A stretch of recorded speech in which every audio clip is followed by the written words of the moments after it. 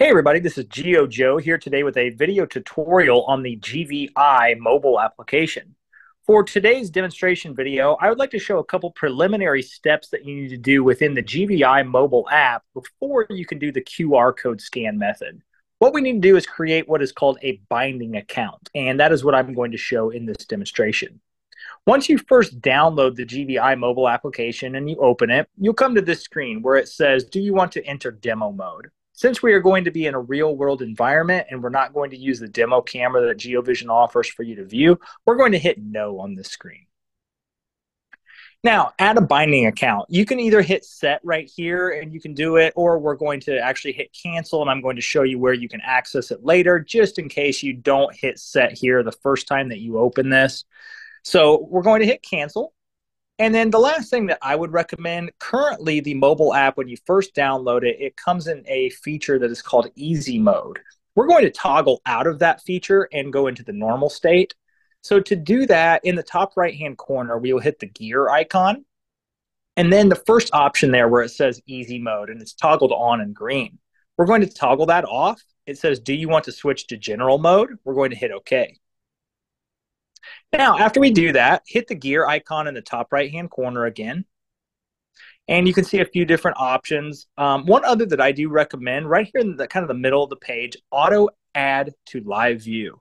I like to toggle that on. And what that will do is whenever you add in a system, it will automatically add the cameras into your grid for viewing. So you don't have to manually add in each camera one by one.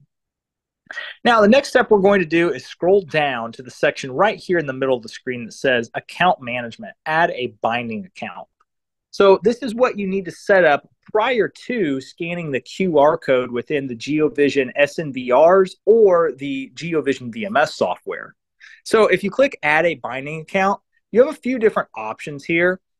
You can type in an email address in the first field, or you can use the QR code method below or the Google method. So what I'm going to do is I'm just going to type in an email address here that I would like to use as my binding account.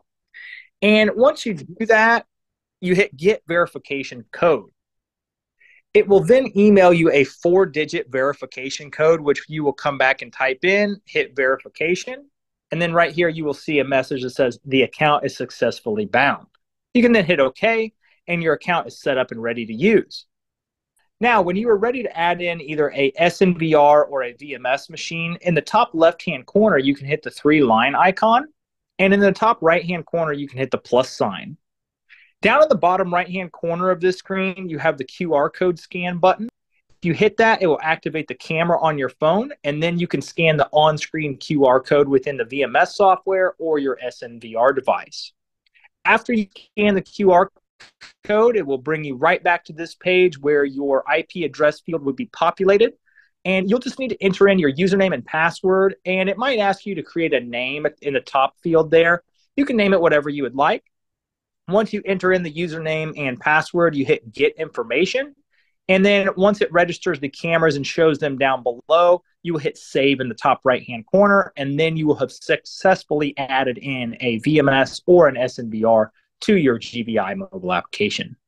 This has been a demonstration video on how to get your mobile app prepared for scanning the QR code by creating a binding account. For further information on our product line, please check us out at www.geovision.com.tw/US. Thanks a lot for watching.